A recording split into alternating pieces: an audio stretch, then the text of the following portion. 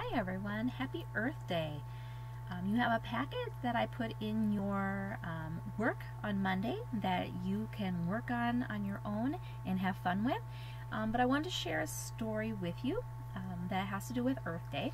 And this story is called Miss Fox's Class Goes Green by Eileen Spinelli, illustrated by Anne Kennedy and published by Scholastic. Remember, I read to you a story about Miss Fox's class a few weeks ago where they went out and decided to shape up and get some exercise. Well, this one is about going green, and when we think about Earth Day, we might hear that phrase of going green. And when someone goes green, that means that they are thinking about recycling, reducing, and reusing the things that they have. Okay? So, we're going to see how Miss Fox's class goes green. The morning Miss Fox came to school on a bicycle, her students were surprised. "Does your car have a flat tire?" asked Mouse. "No," said Miss Fox, "but cars pollute the air. I've decided to drive only when I must. I am going green." "You don't look sick to me," said Raccoon. Miss Fox chuckled. "Going green isn't about being sick. It's about keeping our earth healthy. Who will help?" Everyone piped up, "Me!" "Wonderful," said Miss Fox, and then she wrote 3 things on the blackboard. Number 1, use less stuff, recycle. 2, use less energy. Number 3, use less water. "Can you do it?" asked Miss Fox. "We can do it," the students replied. Miss Fox pumped her fist. "Yes, we're going green." Frog jumped up. "I can use less water," he grinned. "I can stop taking showers." Bunny pinched her nose. "You will get very stinky." Miss Fox said, "Frog doesn't have to stop taking showers. He can just take shorter ones." Squirrel called out, "I know how to save paper. No more homework." Miss Fox smiled. That's not going to happen. But you can use both sides of the paper."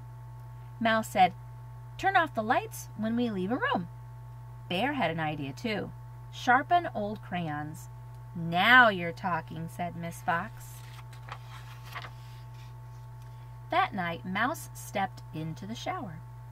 She liked long, sudsy showers with lots of singing. But Mouse was going green, so she took a shorter shower and sang afterwards. Raccoon was getting ready for bed. "Brr," she said, "it's chilly." She thought of asking her mom to turn up the heat, but Raccoon wanted to be green, so she took an extra blanket from the shelf.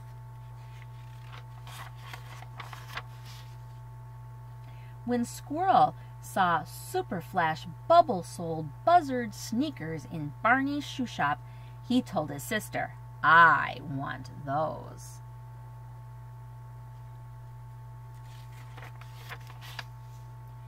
But Squirrel was green now, so he had second thoughts. There's still a lot of fun and run in my old sneakers.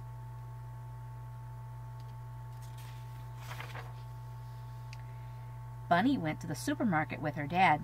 When her dad started packing the groceries in a plastic bag, Bunny said, "It takes mucho years for one plastic bag to decompose." The next time Bunny and her dad went shopping, they brought along a bag made of cloth.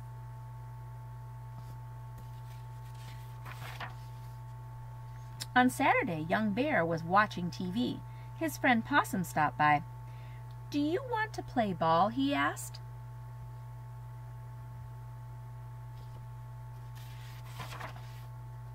Young Bear grabbed his glove and ran out the door. He was halfway down the street when he remembered something. "I forgot to turn off the TV." "So what?" said Possum. "So I'm going green," said young Bear. "Wait just a minute. I'll be right back." I'll turn off the light too. Frog went to visit old Uncle Toad. Uncle Toad had a scooter in his shed. Had a scooter in his shed. He was giving it to Frog.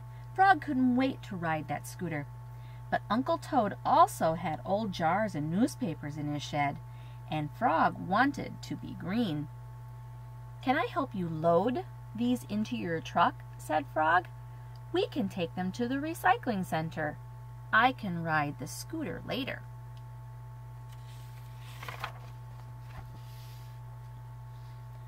At school the next day, Miss Fox's class held a toy swap. "I'm tired of my sparkle yo-yo," said Bunny. "I'll trade you my umbrella hat," said Raccoon. "Who wants my T-Rex mask?" asked Squirrel. "I'll take that," said Frog. "Here's my talking tomato." So it says, "Go green, don't buy new toys. Miss Fox rocks. Swap. Oh yeah." Day after day, Miss Fox's class made good green choices. They picked up litter from the schoolyard without being told. They planted a tree in honor of Miss Fox's birthday.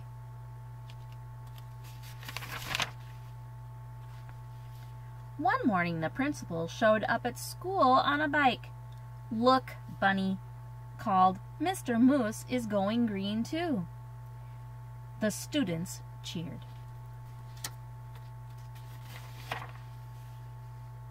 The next day, Miss Fox's class had lots of company going green. Now it was the whole school. So on this Earth Day, think about the things that you can do to help the Earth and help to take care of it. And maybe you're already doing some things in your house, but what are some other things that you can maybe do? So have a great day and happy Earth Day.